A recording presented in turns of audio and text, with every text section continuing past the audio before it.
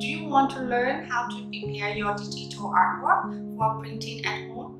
In this step-by-step guide, I show you my process for printing my digital artwork to sell in my shop. The first step is setting up Procreate for painting. Since my biscuit print size is A3 and then it's scaled down to A4, A5, and A6 for mini prints, I always set the canvas size to 11.69 by 16.54 inches, which is equivalent to A3. This cue that my paintings are created at the highest resolution and can be easily scaled down for smaller prints.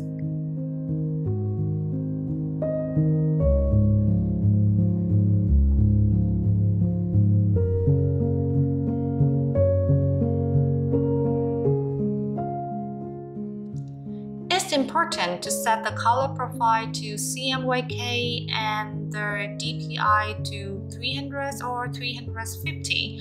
This ensures that your artwork is created with the correct color settings and resolution for optimal printing quality.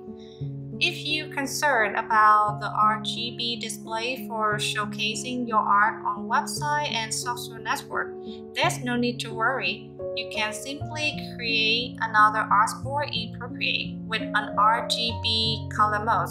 Copy and paste your artwork into this artboard and make any necessary adjustments such as lowering the saturation or tweaking the color slightly. This way you can have separate versions of your artwork optimized for both print and digital display. By setting up Procreate correctly, you can guarantee that your artwork is created with the highest quality and is ready for printing. When it comes to printing on A3 plus paper size, I have a specific process that I follow. First, I export my artwork as a JPEG file from Procreate. Then I edit the template in Photoshop to match the dimension of the A3 plus paper, which is 13 by 19 inches. However, I want to print my artwork in A3 size, so I set up the Photoshop canvas size to be exactly 13 by 19 inches, with the actual art size inside being 11.7 by 16.5 inches. This allows for a small margin that I can trim after printing. It's important to create this template in CMYK mode with a resolution of 300 dpi to ensure accurate color presentation and optimal printing quality. To make the cutting process easier, I create a light gray grid outline with the edge of the artwork in Photoshop. This serves as a guide for cutting, so I don't have to manually draw the line later on. It saves time and ensures a clean and precise cut.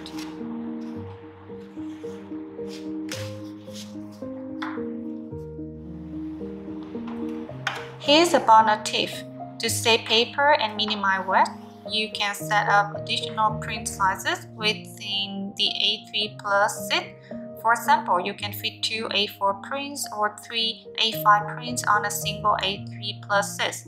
This way you maximize the use of your paper and reduce unnecessary waste.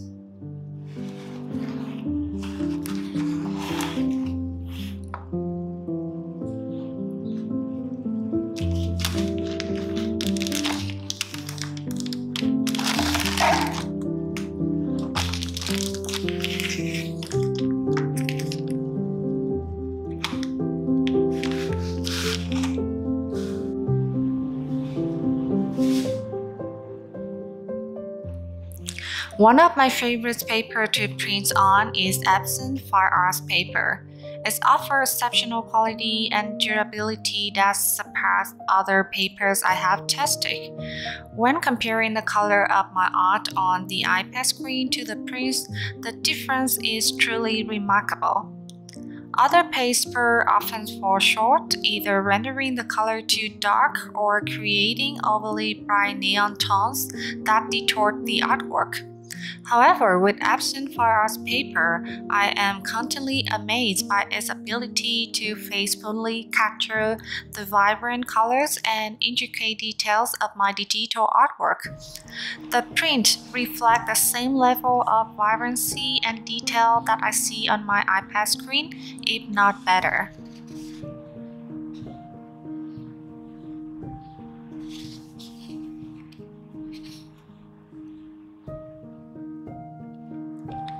The Epson SHOPEE 15000 is a fantastic option for artists seeking to enhance their printing capabilities without breaking the bank. It offers remarkable value for its price, delivering vibrant and crisp color prints across various sizes. What sets this printer apart is its ability to handle A3 plus paper and custom paper sizes up to 13 by 44 inches, providing artists with flexibility and versatility. With its compact design, it is a practical and cost-effective solution for artists working in small home studio or office.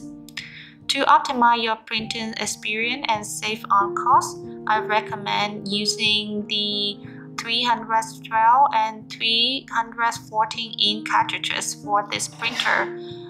The XL version provides 2.5 times more ink than standard cartridges, allowing you to print more without frequent replacement and reducing overall expenses.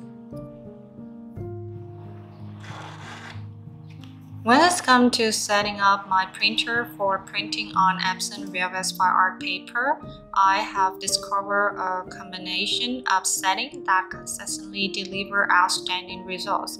Here's how I optimize the printer setting to ensure the best print quality.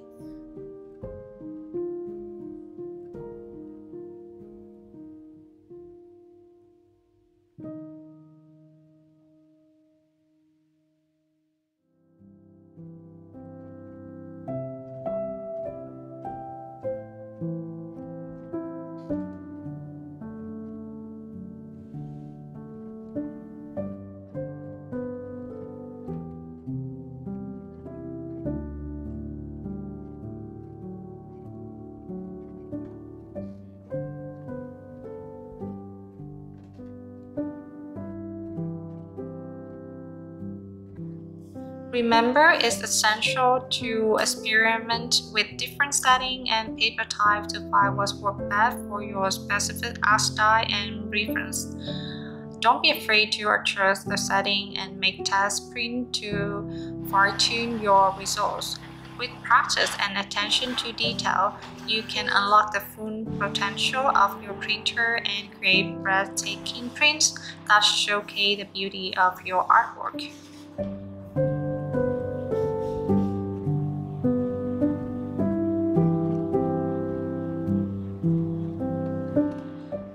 Printing art at home is a truly rewarding experience. With the right tune, settings, and attention to detail, you have the power to create stunning prints that rival those found in galleries. I hope this video has provided you with valuable insights and step-by-step guidance on how to achieve exceptional results.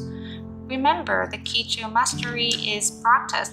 Don't be afraid to experiment, refine your technique, and explore new possibilities. Your journey as an artist is filled with endless opportunity for growth and creativity. So embrace the process, enjoy the journey, and happy printing! I look forward to sharing more exciting content with you in the next video. Stay inspired and keep creating. Bye!